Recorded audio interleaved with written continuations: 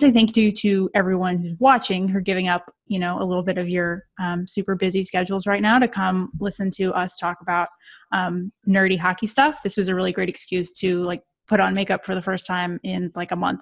Not enough to put on real pants, but we're not that fancy.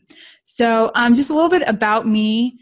Confusingly, yes, my name is also Megan. I work with data pretty much all day. In my day job, I work in higher ed as a data manager and also spend a fair amount of time also as a hockey analyst. I write for Hockey Graphs, which you should definitely check out if you are at all interested in any kind of these nerdy hockey things. And I'm also an R enthusiast and really enjoy learning about R and helping other people learn about R. This talk today is not about R specifically.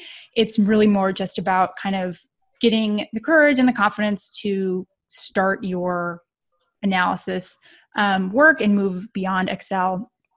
And I use R, so my examples are going to be in R, but most of the principles and the things I'm going to talk about aren't really specific to any kind of language. So, if you want, you can just pretend every time I say R, I'm actually saying Python. If that's what you want to learn, that's totally fine.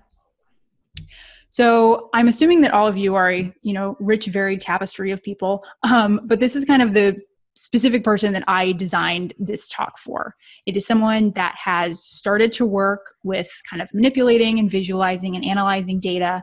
I'm probably assuming that that data is hockey related, considering if you, found us, but it doesn't have to be any kind of data. Of course, my examples are going to be hockey data because all of my coding examples are with hockey data because that's how I learned and how I find the most fun. I'm assuming that you probably use Excel. That's how, most people get started when they're working with data, if you're new to working with data. And that you're probably either curious about learning to code or you're already on your way to learning to code and just kind of need some continual motivation along the way. So the first rule, which is really important of this talk is about moving on from Excel, but I'm not here to shame people for using Excel because Excel is a very popular, very useful program that is very good at the things that it is designed to do. But I find that too many people kind of start to use Excel, kind of push the boundaries of Excel and start to use Excel in a less efficient way. And I know that because that was me. When I started working with hockey data, I was working in Excel. And I personally stayed in Excel too long because I assumed that I could never learn to code. That was for, people who learn to code, which doesn't make sense. People who know how to code. But and I really I want to help as many people avoid that pitfall as I can. Because if I learn to code, you can learn to code, I swear. So, but I'm not shaming anyone for using Excel. Excel is a great program. I just want to be able to help people over the hump if that's where they want to go. Okay, so the goals for this little talk tonight is we're going to talk about, I know I said I'm not going to shame Excel, which I'm not, but we're going to talk about some of the limitations of Excel when you want your analysis to be efficient and reproducible and shareable. And again, we're going to talk about the advantages of R or whatever language you want. Again, just pretend I'm saying Python. That's fine. And hopefully at the end of this talk, if you are one of those people that, is hoping to learn how to code, this kind of gives you the motivation and kind of a roadmap to going forward. So I'm going to do a little bit of a data example with data from MoneyPuck, which is a great site that has a lot of hockey data if you aren't familiar with it. I've included I'm going to post my slides afterwards so you can see these, but if anyone wants to get this data and then they can kind of follow along with what I did in the slides, all you have to do on MoneyPuck is go up to download data, and then we are looking at the skater data set from this current season or this past season. I don't really know what to call it, but from 2019-20. And if you open that data in Excel, this is what it looks like. And you can see that it is aggregated data by player and by game situation, by game strength state. So we basically have a row for each player, for each game, for each strength state. And this particular data set has a lot more variables.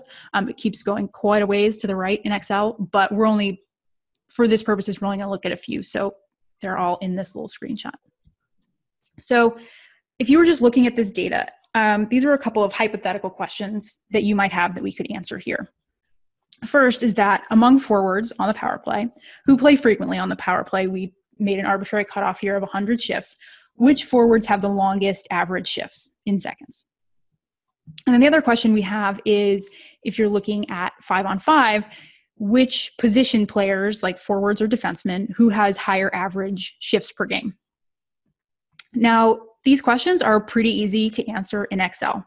For our longest average shifts question, all we really have to do is create a shift length variable. It's easy enough to do in Excel, ice time divided by shifts, and then do some filters. We only want forwards.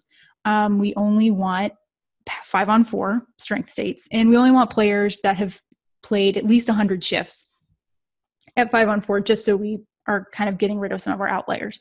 And we want to sort this descending by shift length so we can see these top players. And this is just a screenshot of Excel that I did those, 4 or 5 things, and this is what it looks like. Ovechkin is number 1, McDavid is number 2. This matches what, your eye test would tell you. These are the players that play a long time on the power play. Very easy. And the same is true for our second kind of question here when we're looking at the most shifts per game. All we have to do again is create a shifts per game variable. And you probably noticed that the original Money Puck data splits out position by centers and wingers. And so we would just kind of want to create a grouped variable to group all those players together as forwards. We want to get down to 5-on-5, filter our games played, and then find the average values. And of course, you could do this also with a pivot table, but as you well know, we can just, this one right here looks at forwards. And if you highlight this shifts per game column, Excel will helpfully show you the average, which is just under 16. So again, very easy. But you can really quickly run into some roadblocks here. So what if somebody asks you exactly what you did? If somebody asks me that, because I did just do this, it would be pretty easy for me to answer because I just did this week. And this is a fairly innocuous question. But if someone asks me in 3 months, maybe, because I posted something on Twitter and someone had a question about it, I might not remember, especially if you're probably familiar with this. If you're trying to answer, if you're working with an Excel file and trying to answer multiple questions like we were there, it can kind of get confusing because you're filtering here for this question and there for that question, and you just kind of get lost. And it's really easy to forget, was I filtering on how many shifts, was my cutoff? It's just really easy to kind of forget those sorts of things. And also, what if we get refresh data? Again, what if the 2019-20 season does miraculously continue, and then Money Puck would produce a new Excel file? And if you were interested in kind of getting an updated version of the answers to these questions, you would have to download the data and do all of those things in Excel all over again, which would be annoying. And hopefully you would remember exactly what you did. And same if there's something that you want to make note of. Again, this kind of ties back into the first point. And this particular data set is fairly simple, but the example that I was thinking of for this was, earlier this season, the Blues had a game that was canceled after Jay Bouwmeester had his incident. And maybe if you were working with game data and the questions you were trying to answer is you always wanted to remove that game from your analysis. Again, just once, that's really easy to do. But if you keep working with data, it could be difficult to remember every single time that you have to delete that one Blues game. And that's something that would be kind of difficult to notate in Excel. And I think next week in this, for Hannick, Allison is talking about data tracking. And we heard a lot about data tracking just in the coaches panel. There's a lot of people that do data tracking. And let's say, again, you were working with this Money Puck data, but you also had all of this tracking data that you had done yourself, and you wanted to join that add that into the Money Puck data so you could kind of analyze it together. And yes, I'm aware that VLOOKUPs exist in Excel, but it's kind of a pain to do. And again, not super intuitive. And there are just a lot easier ways to do that if you're joining in lots of different data.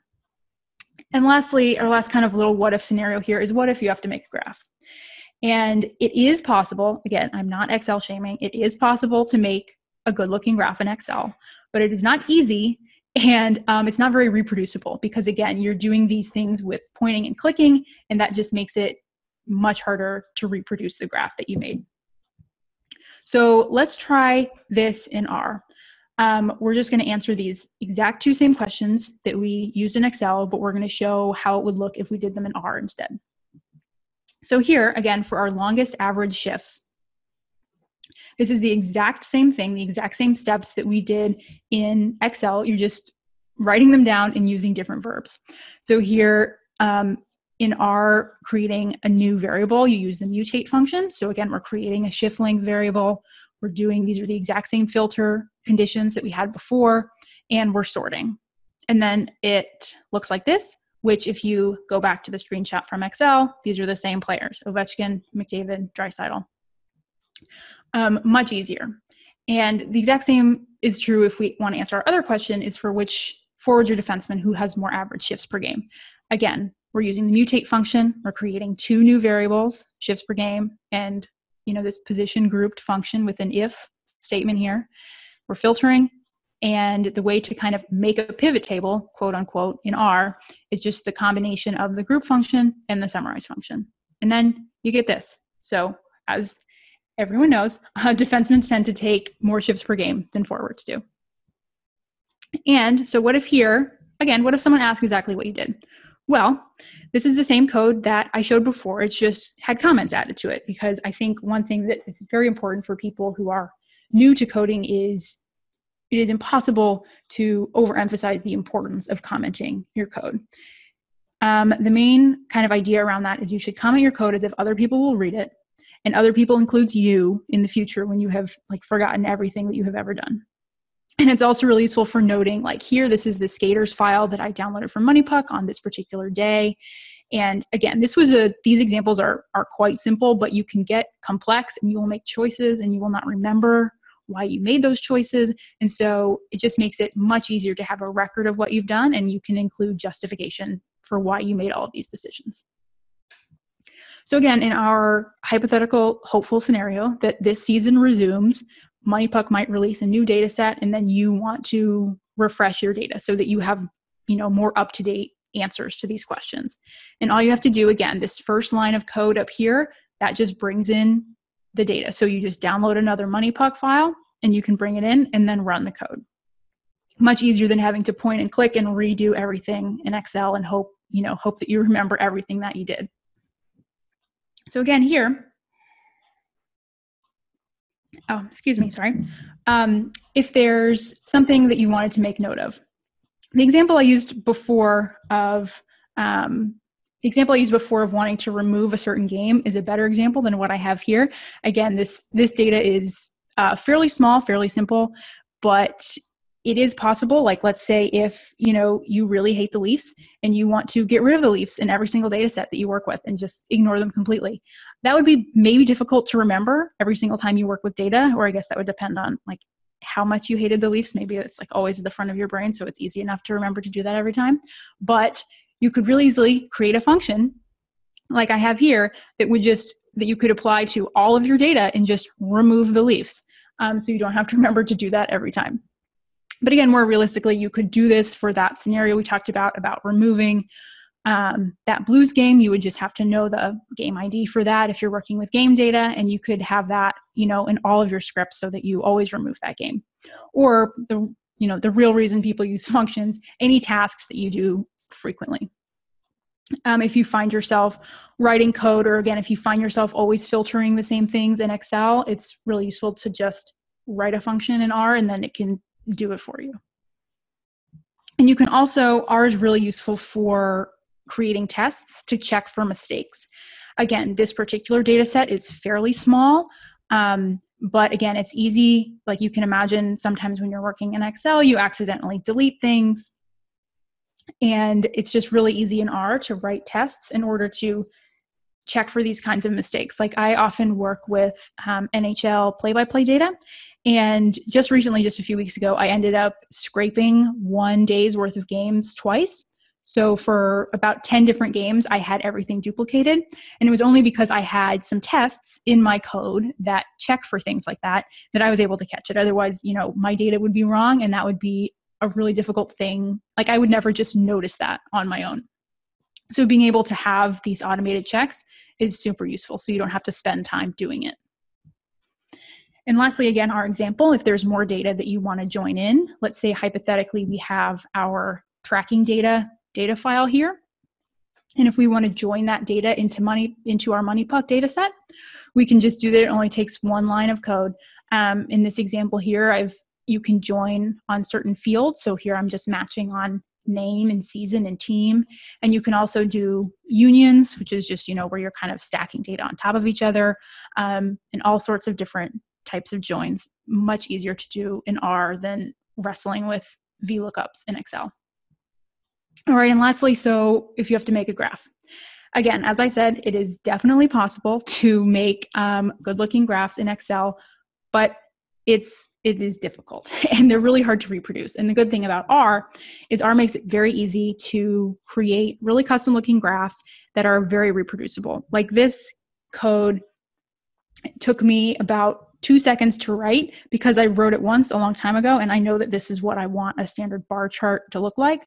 So all I had to do was pull this back out and, make a few adjustments, and then you have a nice chart that took no time at all. It's very reproducible. And again, this is our average shift length, average shift length for forwards.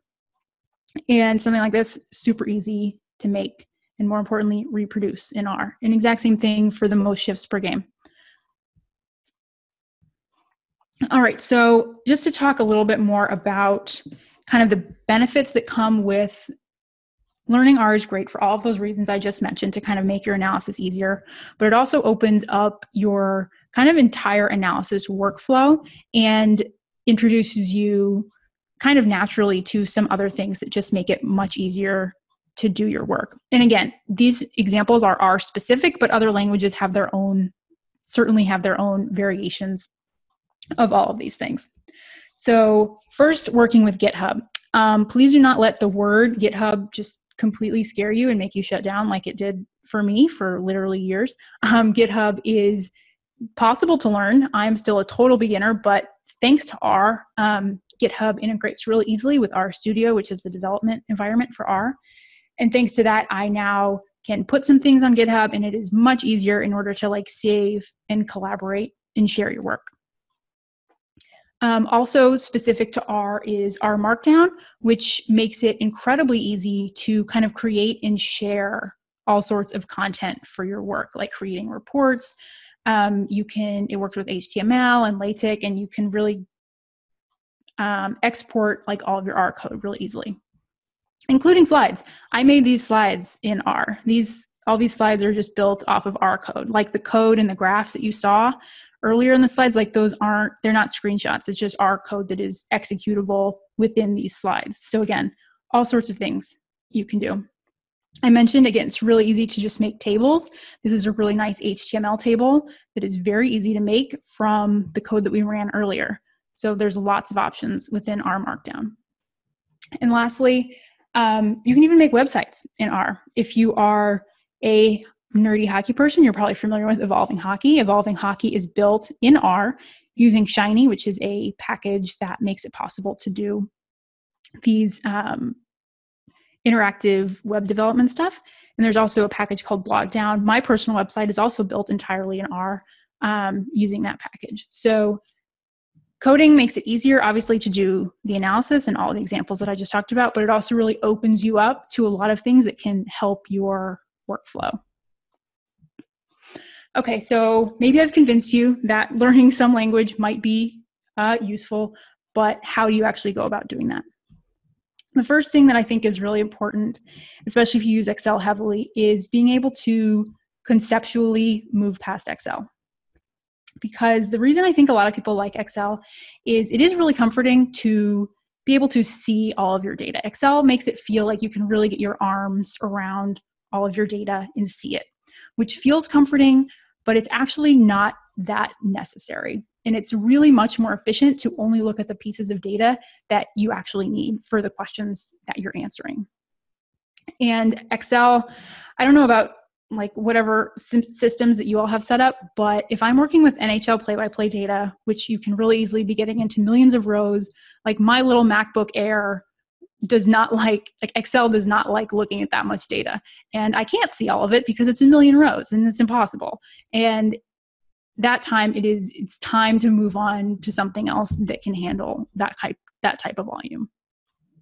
And it's much easier to just keep track of all your different versions of files, all your data frames in an R file, rather than dealing with tons of workbooks and worksheets. Because even with our really simple example before with MoneyPuck, I might, if I were answering those two independent questions, I might not want to answer them on the same sheet because that would get confusing. So then I would have two sheets that would be identical, and it gets confusing. Because the main thing I think that people need to get in terms of this conceptual idea is being able to separate your data from your analysis.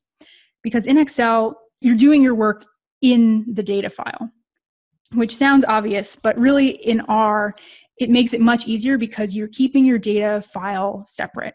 Like that data file, the Excel file or your CSV file still exists raw and plain, and you just bring it in and then you're able to do work on that file. So that makes it, especially when you're working with big data, just is much easier to keep your work organized when all of the analysis and the work is separate from the raw data.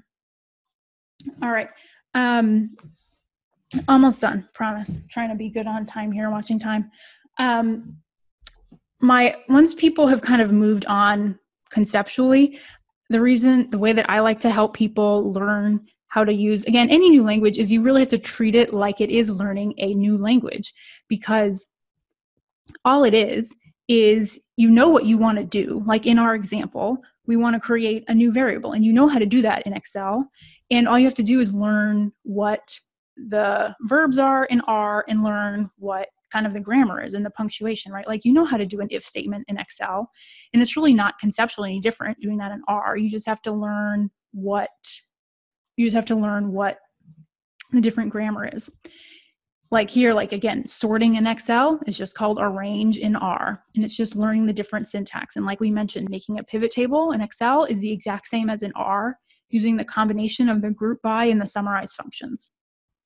And sometimes you get really lucky, like with filter, where the language is the same, like those great words.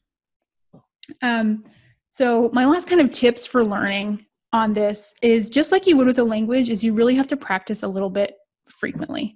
Like, I don't know if any of you have used the Duolingo app for learning different languages, but you have like the damn owl that reminds you every single day to do your Duo.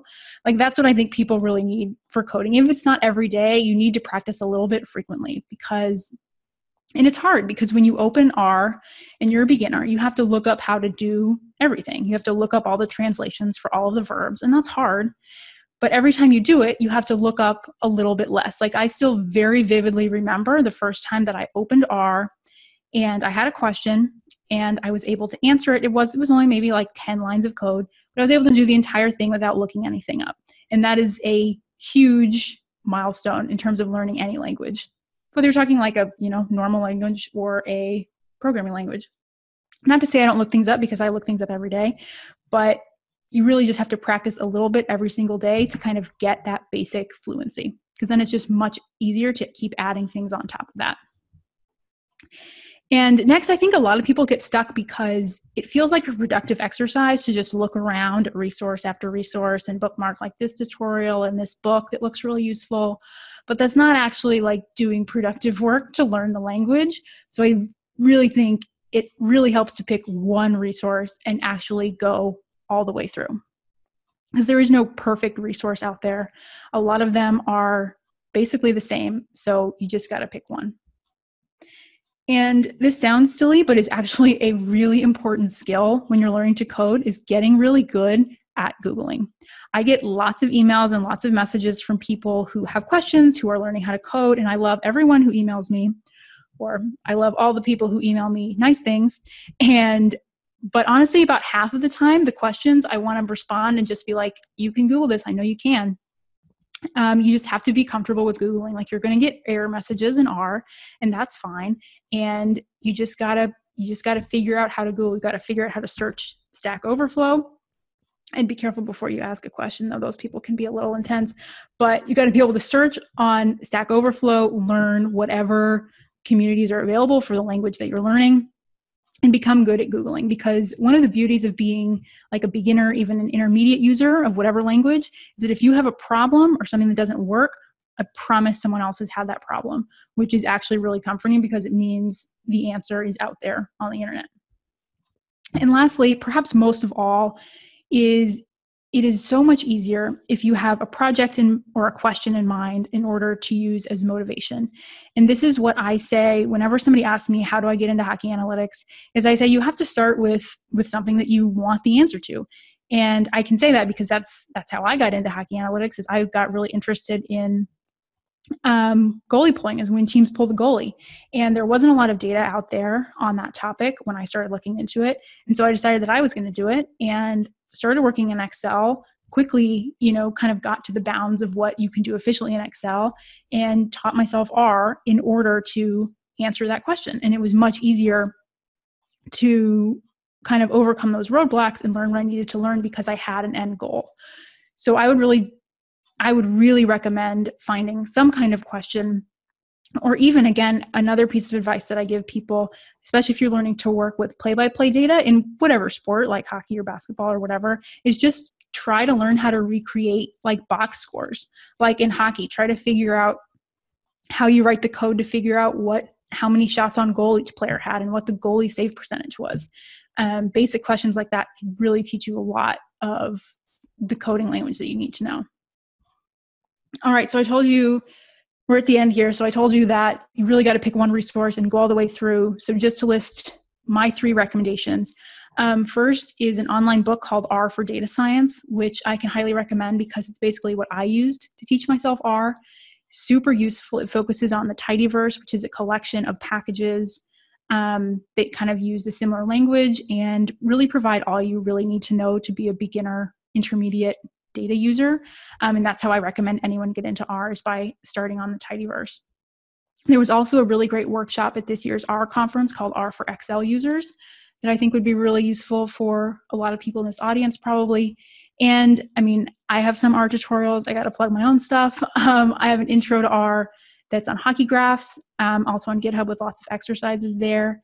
And I have a similar intro that uses Swirl, which is basically a package that allows you to do like interactive learning in the console. So the links are here. I'll post these slides. But again, really recommend picking one resource, hopefully one of these, and just starting on it. Lastly, where to find me. I'm on Twitter, post a lot there about hockey and R stuff. I'm also on GitHub, and these slides will be on GitHub. And so if you're curious to see what the R code for slides looks like, you can check them out there. And then my website is also linked here that has links to all of my various tutorials. So please go forth and code, and don't know if we're going to have, hopefully we'll have some time for some questions, but my email is out there, and feel free to reach out to me on any of those platforms. I can personally vouch for Meghan's tutorials. They're tremendous resources, fantastic to use. So thank you. Go check those out. Meghan, we have questions for you, lots of good questions. Okay. First is probably pretty easy. You referenced MoneyPuck, obviously. Are there other good resources to find hockey data to use? Yes, so MoneyPuck is really great. Natural Stat Trick also they have some individual game data and a lot of summary data. And also, I mentioned Evolving Hockey. They also have a lot of data. Some of their data is behind a paywall via Patreon, but I can say as a longtime Patreon supporter, is well worth it. But those are kind of really my 3 top resources for data. Awesome. Mike wanted to know, and you might have to go into the background of this maybe for people who aren't familiar with R, but could you clarify what packages you were using in addition to base R? Yeah, that's a great question. So I do the vast majority of my work through the tidyverse. The tidyverse, as I mentioned, is a collection of packages that includes ggplot, which is what most people use for data visualization, uses Tidier, which is what most people use for like data manipulation stuff. So I think the tidyverse really takes you most of where you need to go. And like, to be honest, I think it's a much more gentle introduction to R. I mean, even now, like, I don't know that much base R, honestly. Like, I'm trying to be better and learn more, but like, I don't really work in base R very often. I work mostly in the tidyverse, and then, other packages that like come along that I need to learn for various purposes. Here's a good one for you. Have you found any limitations with R in the same way that you eventually felt limited by Excel? Things it doesn't do well? Oh, that's a great question. I would say me personally, no, but I still really consider myself I'm trying to call myself an intermediate user of R and not a beginner user anymore. But I wouldn't call myself an advanced user. So there certainly are, um, there certainly are limitations. Especially I think if you're moving away from kind of data sciencey things, but R has all the functions that I need. And this is, we'll maybe finish with this one, but this is a really good one since you're so skilled in both. When should one use R and when should one use Tableau? Oh, that's a great question. Um, let's see. Yes, because I use Tableau a lot. So I think it is easier if you're looking for data visualizations that you want to share with a lot of people. I think it is easier to get started in Tableau and share them in Tableau. You can certainly do that in R, like with Shiny. Like I mentioned, the entire Evolving Hockey website is built on Shiny. Shiny is really powerful in terms of making like interactive web dashboards, but I think the learning curve is steeper. And so I think if you're a beginner, Tableau is good for that. Like when I have things that I want to share, like big dashboards that I want to share with a lot of people, I use Tableau. If I want to make just like an individual chart, then it depends. I probably use R because I'm probably already using R to do that kind of analysis. So it just depends.